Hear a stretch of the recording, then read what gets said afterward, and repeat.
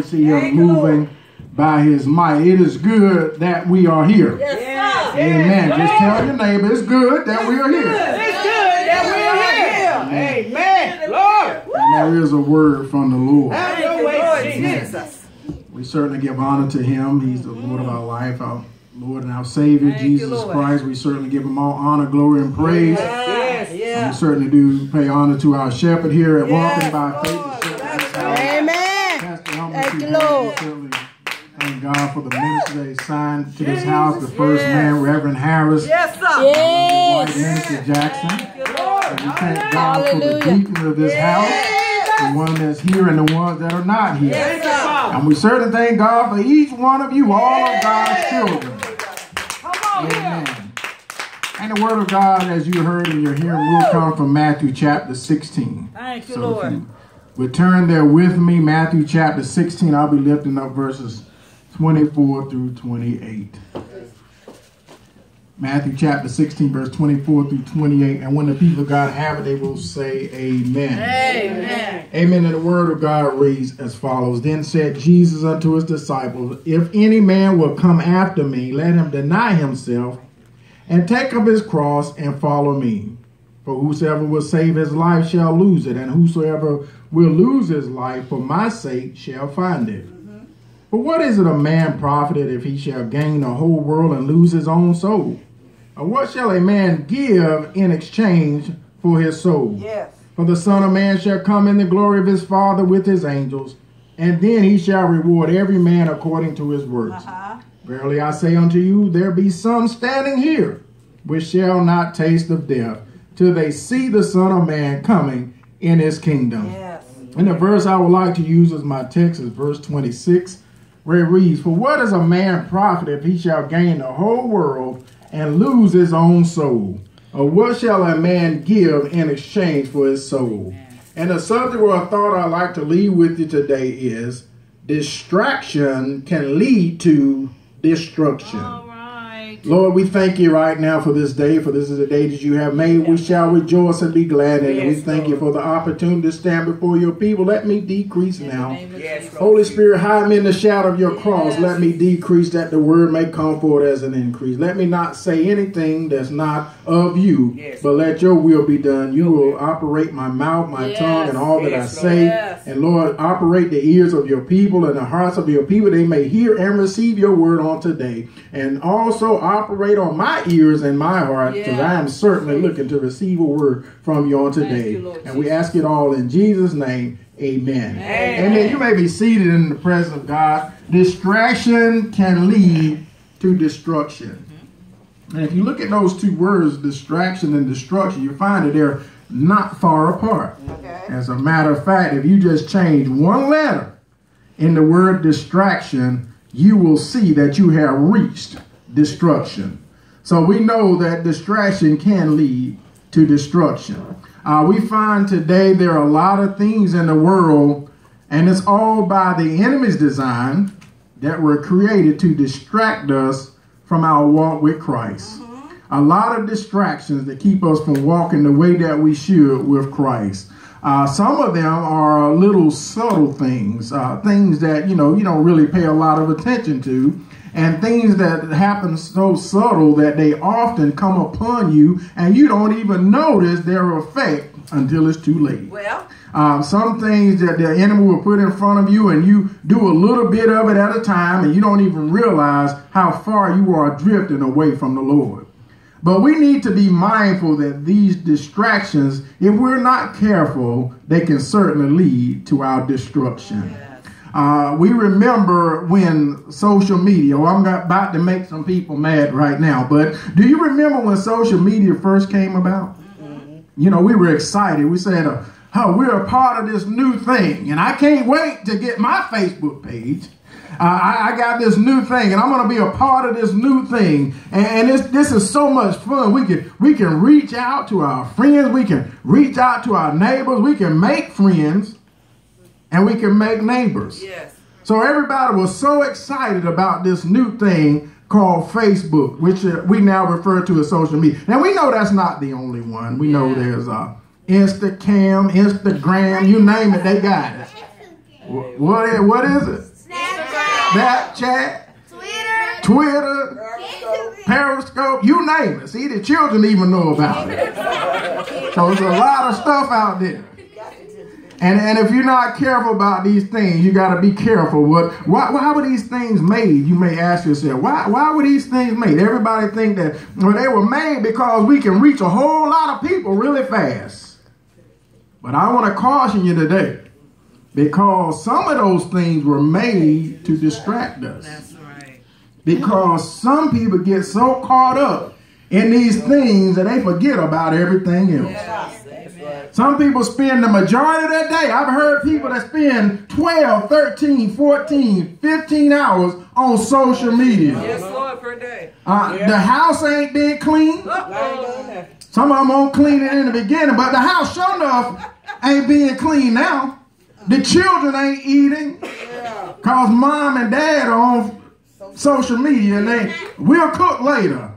So the kids got to go in and find something to eat on their own. Come on. So we are so distracted by these things, and that was the purpose of their being made. We may think it was something to enhance our life, but I say it was something. Now, this is just my opinion, but I say it was made to distract us. Because not only is it distracting us in our day-to-day activities in our lives, but it is distracting the people of God as well. Amen. If the truth be told. That's true. Now, some people won't agree with this. They will even say that, but this is a way, AP, that we can reach so many believers and so many people. I believe it. Yeah, a lot of people believe that. But we must also look at this.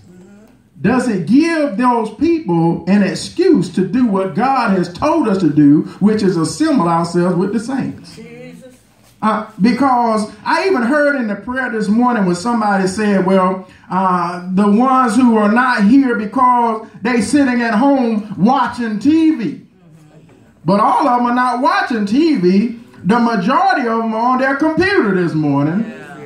And they may say that I'm on my computer so I can get a word, but what else are they getting? Are they getting a lot of different opinions of how the word of God ought to be preached and how it ought to be delivered? But you know, sometimes you just got to come to the household of faith.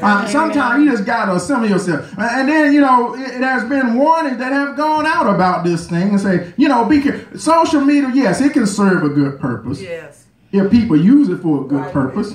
But it also can serve as a mighty big distraction. That's right. Amen. And it can cause even pastors and some of the ones that are standing behind the pulpit are using it to distract them. Because they're looking at what other people are preaching about on Facebook, and they're saying, well, I don't agree with that, or I disagree with that, and then they'll send back their little response and say, I don't think that's right, my brother. What you just preached is not right. But what they're doing is getting distracted. Don't worry about what that preacher is preaching. Worry about what you are preaching. Amen. Are you preaching what God has told you to preach? But see, some people are using this thing as an excuse not to come to the house of God. Yeah. But no matter how we look at it, you may agree with that and you may disagree with that. That's fine. But no matter how we looked at it, it is a distraction. And some are already caught up in it, hook, line, and sinker. Yeah. And there are some who they just can't get, look, they got, just like I heard Dr. Jeremiah say this morning, he said his son bought him a phone, a computer, and a tablet, and when somebody sent him an email, all three of them go ding, ding, ding. You know, because, you know, we feel like we got it, but see, those things can be a distraction. Yeah, you can. Because, see, some people are so hooked on it. When they're at home, they're on the computer. When they get in their car, they got the phone. When they get to work, they got their tablet. And even some of them to the point that the boss is telling them, if I catch you on Facebook again, I'll get you out of here. Jesus. But they distracted. Some children can't even learn at school because when they supposed to be looking in the book, they got their little phone out. That's so true. Trying to see what's going on Facebook. See, because they distracted. And they scared they're going to miss something. Somebody going to say something about so-and-so, and I'm going to be the last one to find out. So I'm going to sneak up under my desk and See who's on here, what they talking about. And then I'm going to give my little comment too, because I'm not going to be out of the loop. I got to be, and then the teacher say, Johnny, what are you doing? I'm doing nothing, teacher. I'm not doing nothing. It's a distraction. Yes. Amen. See, but so it's so many ways that we can be distracted by social media. And I say social media is good. If you use it for the right purpose, it is good. It is a way to reach a lot of people. I agree with that. You can reach people throughout the land. But that's not your only source. Because sometimes you need to get those people to come into the house of God too, where they can receive some strength, some guidance, some knowledge, and all of that. Why do you think God said, fail not to assemble yourself with the saints? There's a purpose behind it. So be careful with social media. Okay, I'm going to move on to something else, because as I said, somebody don't agree with what AP talking about right now. Help us, brother. So I'm going to move on to something else. Another way that we can be easily distracted is by the world events. Everybody looks at the news now. And everybody wants to know what's going on the news, what's going on in this world. And a lot of us watch world news to find out what's going on. We let the news and the things that are going on in the news cloud our minds. We let things that our leaders of the countries are doing distract us. As a matter of fact, we know for a fact how this whole thing is going to end, but we still let people distract us. We have a leader or a president who will say anything that pops up in his head. You might as well accept that. That is a fact. And he doesn't really care who he upset by saying it. And people are saying he ought not to say that because he's going to start something. Well, and there's one on the other side. He does the same thing. You make me mad. I'm going to say something to make you mad. And you better watch what you say to me, because I got the power. You ain't got no power. You don't have no power. So what we do sometimes, we listen to all of these things that's going on, and then our hair start turning gray, and our hair start falling out, because we so worried about what's going to happen tomorrow. Yeah, some people are worried right now. Is that guy from Korea, is he going to send those missiles to Guam? Well, if he do, if it ain't the Lord's will, they're not going to be effective anyway. So don't get distracted about what they're saying and what they're doing and how they're arguing among themselves and all of these other things. It's just a mere distraction. What you should be doing is focusing on Jesus. Because when this thing is all said and done, Jesus is the one that's going to make the last decision. He's going to be the one that he's already told us how it's going to go. And if you look to your scripture, you can search from the front to the back, and there ain't nowhere in there where it says nobody from Korea starts the war. Well, we already know how it goes. That's right. Amen. So what we ought to do, instead of letting those people distract us, we need to stay firm in what we believe and stay firm in what we know, so we can help somebody else. That's right. And tell them, don't worry about what you see. It's just a lot of stuff to cloud your mind. It's just a lot of stuff to distract you. What I would caution you to do, if you really want to know what's going to happen, first of all, get in the Word. Amen.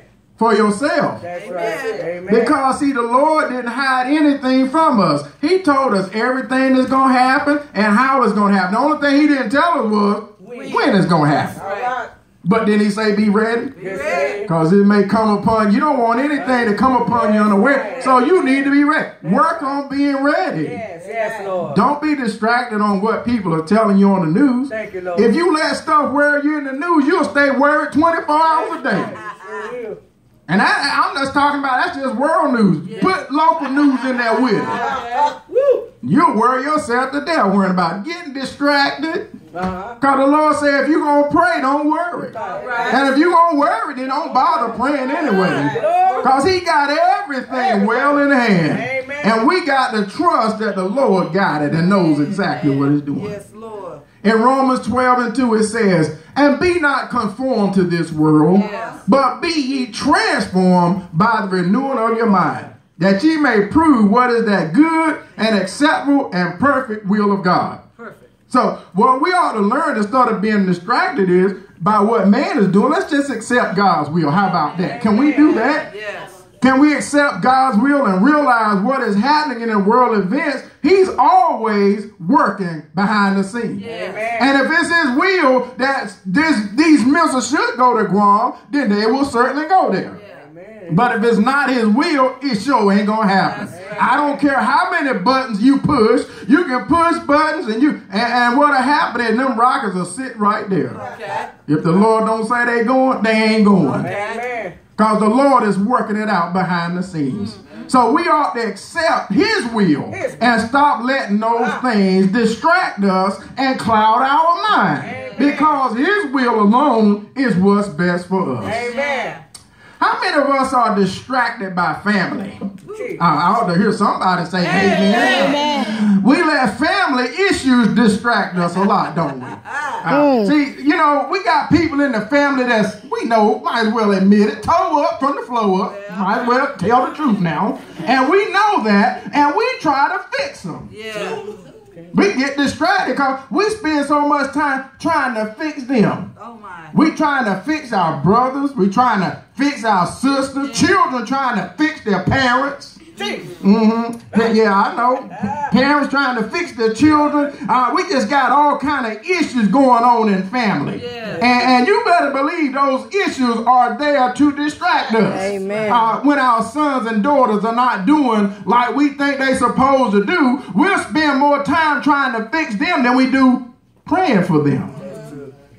Sometimes we ought to just pray about it and turn it over to Jesus. Amen. Yeah, I've heard people say, look, I know my wife said it, and it is true. We done turned our children over to the Lord. Got to. We can't do nothing else with them. I know that's real. They grown now. Well, you know, these children nowadays, you know, they growing up fast too. Yeah. I'm going to tell y'all something. Look, my wife get a picture of our granddaughter every day, and she look different every day. She ain't but a couple of weeks. Is she a couple of weeks old yet? 2 weeks. 2 weeks tomorrow. She's sitting up watching TV. Yes, Lord. Sitting in the car seat, smiling at what she see, waving at folk. Oh, Lord. Jesus. Woo. And I'm like, wait a minute. She ain't even a month old. She's doing all of that. Wow. These children are growing up faster now. Y'all parents, you better be on your game. That's exactly right. Because if you ain't, these children will pass by you. Yes, Lord. But the thing about it is, when you worried about you trying to fix some things that you can't, God need to fix some of this stuff. Amen. Amen. Let him fix. Turn it over to Jesus. Turn it over to Jesus. Amen. Turn it over to Jesus. And you know what? He'll make everything all right. Amen. Now you can sing that, but you better believe it too. Believe it. Amen. Because if you don't, these people, look, children will wear you to death sometimes. Amen. Husbands will wear you to death sometimes. Wives will wear you to death sometimes. But you can't be distracted. Only thing you can do is pray and say, Lord, I give it to you. You made them. You know all about them. I'm going to let you have them now. Yes, Lord. There ain't nothing else I can do. I'm going to spend my time worrying about what you want me to do rather than worry about what they doing. I'm going to just turn it over to you and let you work it out. Do it. See, and you know what else? Some people let our personal things, our personal wants distract us. You ever know anybody that wants something so bad, that's the only thing on their mind? Yeah. See, that's what happens. Sometimes we got things that we want, and we ain't going to be happy until we get them. That's right. You know what? If you ain't going to be happy till you get them, some of you ain't going to never be happy because you ain't going to never get it. So you need to quit being distracted by what you want. You've been wanting it for 20 years. You've been wanting it for 5 years. I don't care how long you've been wanting it. You are not. Look, you ain't got it yet. You might not ever get it. Move on. That's right. Amen. Think about something else. Your personal wants don't even matter. What the Lord is concerned about and what he said he would honor is your personal needs. Not necessarily your wants. He already knows what's best for you anyway. And some of the stuff you want, he already knows you don't need it anyway. Some of us want some money, and God already knows you don't need no money. Because if I give you money, you ain't going to know what to do with it. You're going to start worshiping the money more than you start worshiping me. You already got enough distractions in your life. Now you're asking me to give you another distraction. Amen. Somebody played that lottery, them 300 and something million, you know they won it. But the Lord said, not so. Because it's a distraction. Yes. And the only thing you're going to be trying to do now is trying to see how you can safeguard that money and how much stuff you can make and how you can hide from your relatives. Because they going to want some of that. And you're going to, I got to move somewhere. You know, I got to get away from them. But it's just a distraction. Amen. So don't let the things that you want, unless you want Jesus. And if you want Jesus, you ain't got to worry about that because he already there anyway. Amen. And the only thing you got to do is reach out and he'll be right there. See, you don't have to worry about saying, I want Jesus and I can't get him. You can get him because he's right there for you. But all this other stuff you want, you might not ever get. Amen. Some of us even prayed for things and the Lord heard our prayers. How many of us prayed for jobs and careers? Some of us prayed for jobs and prayed for careers. But you know what? Some has let the blessing that we got distract us. Some of us, I remember I told my administrator and my wife, Noah, her name is Michelle. I told her, I said, look, I'm going through a training thing right now. But once this training is over, I will never work on Sunday again. Amen. But I had to talk to the Lord about it too. Is that right, Lord? And he said, yes, that is right. Yeah, because, I was talking mighty big there, but, I had to inquire of the Lord, too, to see what he said about it. And he said, if you're going to be faithful to me like that, yes, it is so. And I'll tell you right now, I ain't worked Sunday since. And I tell God, thank you. Amen. We ought not to let the things that we ask God for, we ask him for a career, don't let the career move you away from the Lord. Amen. And then some of us are getting blessed on these jobs, and then on Sunday morning, when we fill out our envelopes, I'm going to stop right there. Stop right there. I'm going to stop right there. You know what you're doing. Keep moving forward. But we got to remember, these blessings that God gives us is not designed to be a distraction. That's right. We still ought to give him praise. We still ought to give him glory. We still ought to be humble in his sight. There is not enough riches in the world that should keep you from serving and worshiping the Lord. Amen. Because those people have placed jobs and careers as their priorities. That's right. Even putting the kingdom work before God's work. Amen. Don't you know jobs come and jobs go? That's right. You may be sitting on the top of the mountain today, but you may be down beneath the valley tomorrow. So don't put no faith in nothing like that. Don't let jobs or careers distract you. So be careful what you put your trust in. Amen. Because when you trust in the wrong thing, it becomes a distraction and it can lead to destruction. Tell your neighbor, don't be distracted. Don't be distracted. And as sad as it is to say, there are some distractions right here in the household of faith. There are some that are distracted by what other people are doing in the household of faith. Some can't even receive the word because they're distracted by what's going on around them. Looking at what somebody, I can't believe she came in here with that on. You worried about what they wearing, and I can't believe, don't look like she fixed her hair this morning. She looking weared out. But you ought not to be worried about that. Right. And then you look at the choir and be like, why in the world they singing that? That song that ain't the right song they need to be singing right now. But they are so distracted. And don't you know that some are distracted by what the children are doing?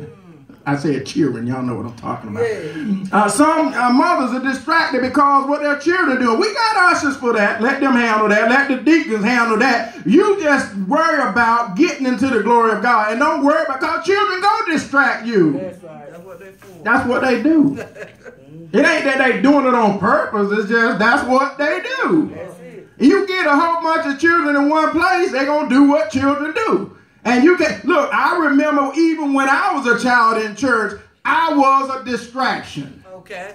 But I can tell you this much. Okay. Roy Hodge, the only thing he had to do was look at me, and the distraction was over. For sure. That's all it took. He didn't have to get up. He didn't have to tell nobody else about it. Only thing he had to do was catch my eyes and it's over. I know that's real. Because I already know I ain't going to be in church always. Sooner or later, I'm going to have to go home. Right. So I knew better than to be a distraction. But there are some children, that's just what they do. So don't be distracted by what the children are doing. You know, that is why we've been studying what everybody has an office in the church. They got jobs to do. Let them do their job. Now, if they report back to you that your child was very bad in the service, then you take care of that when you get home. That's right. And everything will still be fine. Amen. So don't be distracted by what others are doing. Don't be distracted. You know, another way people get distracted because some people will look at other folks and say, I don't know why they ain't praising God. They ought to be praising God. Yo, you ought to be praising God. Amen. That's what it is. If you praising God, you won't know if they praising him or not. Okay. So while you worry about whether they praising God or not, you so distracted, you ain't gave him no praise yet. You ain't gave him no glory yourself. Amen. Don't be distracted by what they're doing or what they're not doing. That's right. And the one distraction is it happens right around maybe 1 o'clock. If you still at church at 1 o'clock, there's going to be a distraction. Because somebody's stomach is growling and they're already wondering, what time are we getting out of here? I sure wish he sit down. I don't want to be the last one in the restaurant line. So some are worried about that. What time am I getting out of here? And Lord knows football season is right around the corner. Oh, boy. Somebody going to be distracted every Sunday. I'm going to miss the game. Messing with that preacher right there. But what you need to be concerned about is what that preacher is saying. Yeah. That word that's for you. Football can wait. That's right. They ain't sharing their check with you no how. They making millions. How much they giving you? You gonna sit right there and worry about I'm gonna miss the first quarter. So what? If you miss the whole game, it'll still be all right. Amen. But don't be distracted. Yes. And then there's some who come to church and the other half don't come to church. So now they're wondering, I wonder what they're doing right now. I'm up here in this church, sitting up here in church doing my thing. I wonder what they're doing. I wonder if they're on Facebook trying to make some friends while I'm up here in church. Now they know they ought to be in church. You know what you need to do? Pray for them. That's right. Amen. Keep praying, keep coming, keep telling you, keep worshiping God. Like my wife said, tell God thanks. And I guarantee if you keep doing what you're supposed to be doing, not only doing it on Sunday now, but doing it 6 other days of the week that you ain't in church, I guarantee you sooner or later, he coming. She coming. I know it to be true because here I am. Amen. Thank you, Lord. You know, I didn't always go to church when my wife went to church. Now, I knew church. I was in church when I was a kid, but got in the military. You know, I'm a big boy now. You know, I'm in the military. I can do what I want to do. And that at that particular time, it didn't include going to church on Sunday. Especially since I won't at home anyway. I don't know these folks. What I'm going to church for? She get on up and go to church anyway. So I was like, wait a minute here now. I'm sitting up here looking stupid and she going to church. I need to get myself together. So don't worry about what they're doing. You just keep on giving God the praise, giving God the glory. Keep on praying for them. Keep on acting like the man or woman of God that you are or supposed to be. And everything will be all right. Yes, Lord. So don't let that distract you. It is so. Don't worry about what they're doing. They're going to do it anyhow until the Lord change them. So you just keep on praying. Amen. Here's another thing we get distracted by. I kind of mentioned a little bit of it a while ago. Some of us get distracted by our finances or our lack of finances, if you will. So we get distracted and we so busy worrying about how we going to pay that next bill. We get distracted and we forget to obey the word of God. Because God said he just asking for a tenth of what you make. But, you know, we'll take that tenth and kind of incorporate it back in with everything else. And then we start laying these bills out and say, yep, got to pay that, need that. If they don't pay that, they're going to turn my lights off. I ain't going to have my Facebook. I ain't going to have this and that. So I got to pay all of these first, and then, I'm sorry, Lord, but I only got like 3% left over, and I'm going to give you that. Jesus. We distracted. That's right. Because we forget sometimes who blesses us. Amen.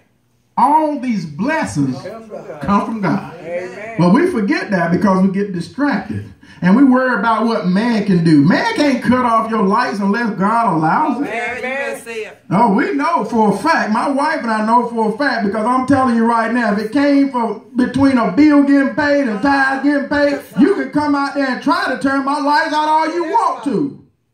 But the tithes getting paid. I don't care what you turn off. And I'm telling you, it's been a good thing for us. Amen. And I ain't changing neither. Amen. Hey, I know where my blessing come from. Amen. It is so. And I encourage you today to try God. Just try. He said, test me to prove me. Test him out and see if he won't do it. See if he won't open up the windows of heaven and pour you out a blessing you won't have room enough to receive. And don't sit there worrying about the light getting cut off either. If you ain't paid the bill, so what? You know what happened? They'll come and say, well, Mr. So-and-so, I'm going to give you an extension. Okay, then. All right. To God be the glory.